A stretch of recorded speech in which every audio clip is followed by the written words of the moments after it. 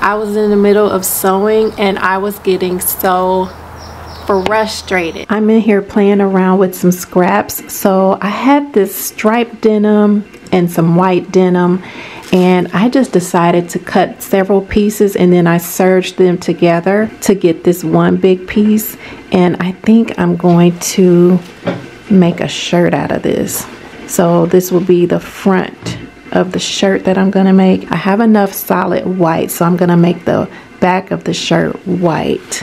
So I'm having fun in here with these scraps, so we'll see how this turns out. I also had some navy denim scraps, so I did cut some of the pieces out in this navy also. The pattern that I'm using is Butterick 6296, and I'm making this view over here, which is view A with the short sleeves. Here are the two front pieces attached to the back.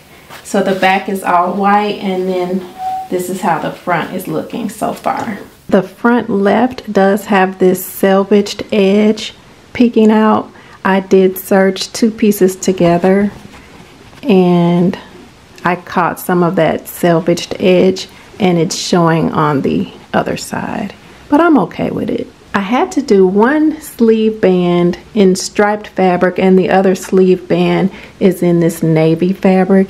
I have the collar on and I'm almost done. I have the top done, but I actually need buttons for it, so I'm at Walmart to see what kind of buttons they have. And I'm thinking I want silver or maybe navy. They don't have any silver buttons or any navy buttons, so I'm gonna have to keep shopping around. I came to Walmart because I needed to pick up a few grocery items, but later on I think I'll either stop by Hobby Lobby or Joann Fabrics.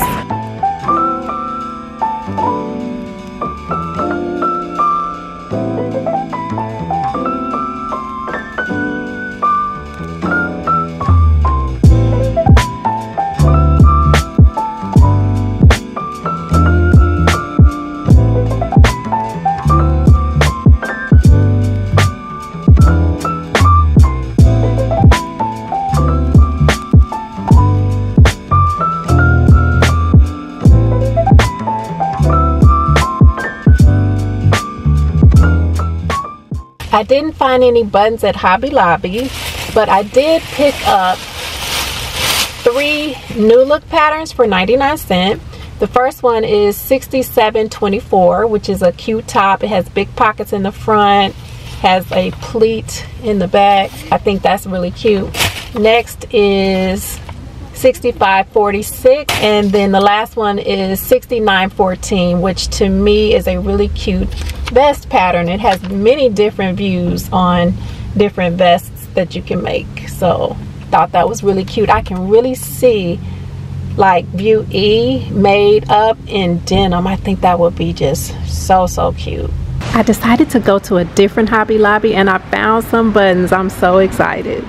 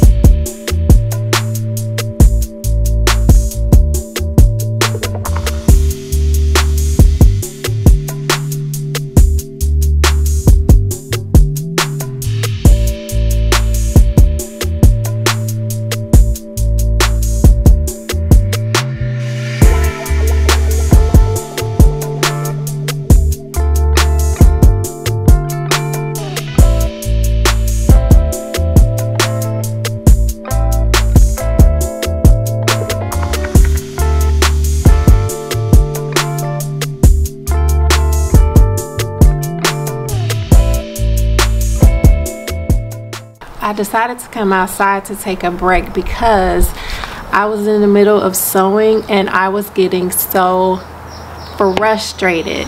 So I am making a dress. So it is Vogue 1674, and I decided to use the skirt from McCall's 8138.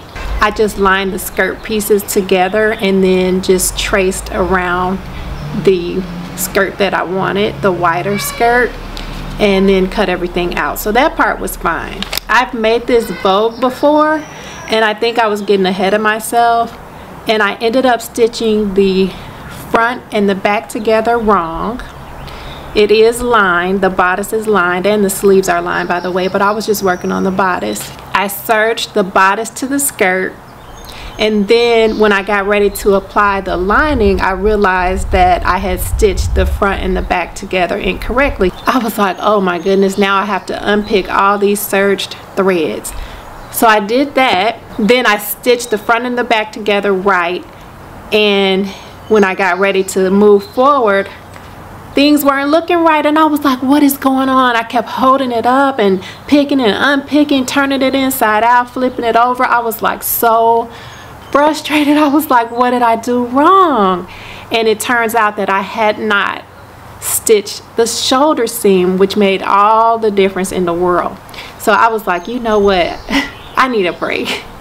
I'm going to go sit outside, take me a little break, and come back to this project later. It's a new day. I feel much better today. Here is the dress. Oh, it's kind of bright.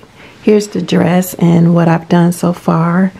And I'll probably come in here and start working on this sometime today. What I need to do next is put some elastic around the neckline. I am headed out the door. I'm on my way to go volunteer. I try to volunteer one day a week, and I'm wearing these knit pants with this top. I've shared this before. I love this outfit. It's just very, very comfortable.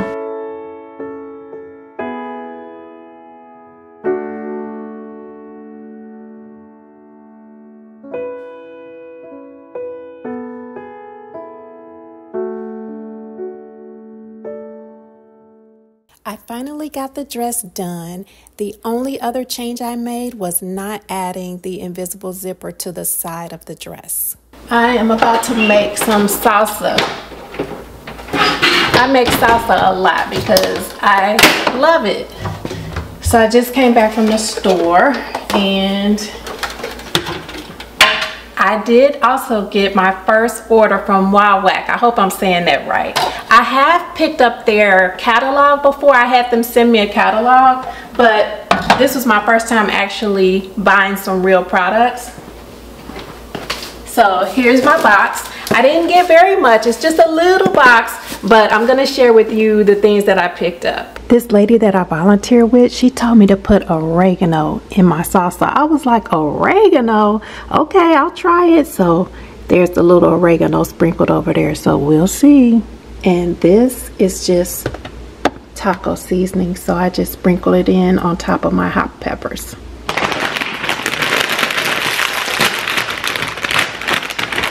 I always put extra peppers and extra garlic. Okay, so here's the final result.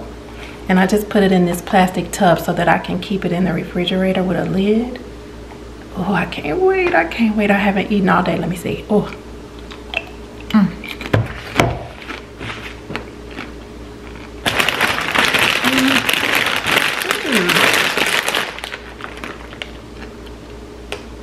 Okay.